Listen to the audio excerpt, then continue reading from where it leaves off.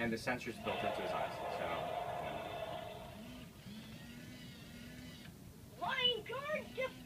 And so we're kind of a little, obviously, tight on space, but when the kids get home, they can push him down, and he'll spring into action.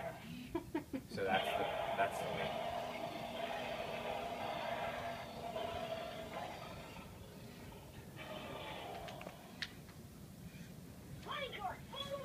So we're going to move on to the next room, but I know if you wanted to do a quick walk around.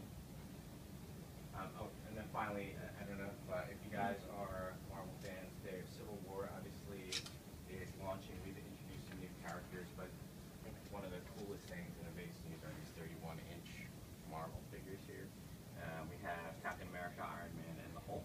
But it's so much fun to see come to life because oftentimes, you know, people look at plush and I think they think it's really easy to execute. It's actually super challenging because you can see some really scary looking plush. And we were happy that this actually kind of translates similar to the plastic line of the characters. So this is some wave 1, some wave 2 we have clip-on size plush, we have bean size plush, we have jumbo plush, we have some pillow plush that aren't shown here. We have some feature plush. Cheeks light up, and say phrases as well. And of course the characters are quirky, so we want to make sure that even things like hello that you could do. You do masks, right? So you can see that the different totems represent each of the different characters. So this is Owlette's totem, Catboy's totem, and Gecko's totem. So there's a secret spinning door here that once it's in production, you'll be able to spin your character into the world of the playset. And once they spin in, if it's you know, someone like Night Ninja, who's one of their arch nemesis, they can actually drop a trap onto the Night Ninja. There's a lift on the side to get to each of the different levels, because again, similar to the show, if they decide that, you know, they're going to go with Catboy and the Cat Car, which both come with the playset, they can launch out. So all these different panels have doors that kind of open and launch out. Here's where they would have their team meetings to figure out who's going to take the lead on the mission at hand. All the lights and sounds are built into this control panel just like in the show. And you can move it, this will be able to swing out, and you can also remove it and move it around the playset as you wish.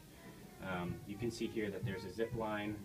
Owlette obviously on the show does not need that, but we wanted to replicate the play of zip lining, and also for those who do not have wings, we have a little apparatus here so that it kind of zip up and down and around. There's going to be climbing holds on the front wall to kind of let Gecko do his super sticky climbing. There's a cat ball for training mode for Catboy to be able to interact with there. And then once you get the play set, as that comes again with Catboy and the Cat Car, you can get additional vehicles and figures. So you have Owlette, and you can get her with the Owl Glider. And then you have Gecko, and you can get that with the Gecko Mobile. So his is kind of like the amphibious car, hers is obviously the flying vehicle, so, and his is like the super fast race car. So if it's a land mission, Catboy. If it's in the air, Owlette, and if it's by sea, it's Gecko. So this here in the computer, so when you activate it, there is a siren. There's like 3 different pictures that you can cycle through there, and it gives a little voice. It's kind of randomized where they talk about a crime. There's like all these neat districts in Zootopia, like Tundra Town, Sahara Square. So it'll be like there's, you know, some sort of crime in this area, and sending the police out to that, like a police dispatcher. So this is the jail cell. It's got a small little door for small animals and a big one for big animals. It also has this jailbreak scenario. If you look, there's some details in there, like a little pickaxe. So there's this hidden button, and then it springs open and the siren goes off there. It has an elevator for the small animals and the big animals too, which alternate here. Oh, that's funny. It comes with the Clawhauser figure and also this little squirrel in his squirrel helicopter. And you can use any of the small animals and put it in. I can just drop it in, and all this stuff created on boards. If you look, see it's just board and blocks. Once you bring it in, you have more colors to choose from for the art piece. And then also you can create characters, animations, so if you want a coin spinning, You're just creating each one of these frames of animation, and then you're applying these animations and art and all that to that level layout to decide what everything looks like. You know, if you don't have to necessarily collect coins. I mean, you could collect hearts as your coins if you'd rather do that. You know, so it really gives the user an opportunity to create this game and make it their own. The white block is actually a story block. So, like, if I jump in here, a text bubble pops up. So now I can put text there. So it really gives the user a chance to create their own narrative around the game. And then obviously I got enemy coming at me. Those coins I made hearts I can collect. Power-ups. So this is like for the Minecraft audience. Oh, totally. Like, yeah. But it gives them that dimension to make it their own. And we're really all about like making kids video game rock stars, you know.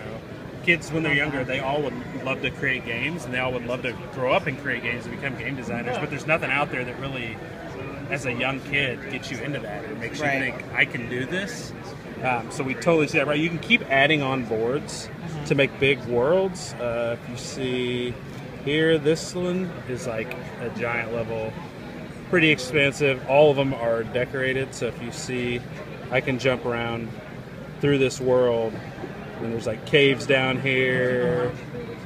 So totally making this game your own. So we're building it here first. Yep. And then taking a picture, bringing it in, and then you can apply all these art assets you're creating. Yeah. So when you take the picture, that's when it actually comes to life. Yep.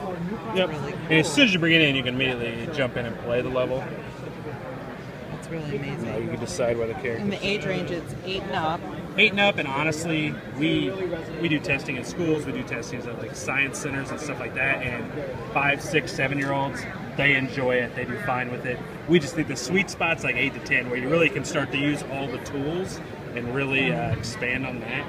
I mean, you can create animations, art, that. He says I'm fired up. He zooms around, he wags his tail just like a real pup. Has all the interactivity of the Zoomer brand, so you can pat him on the head and he'll talk to you.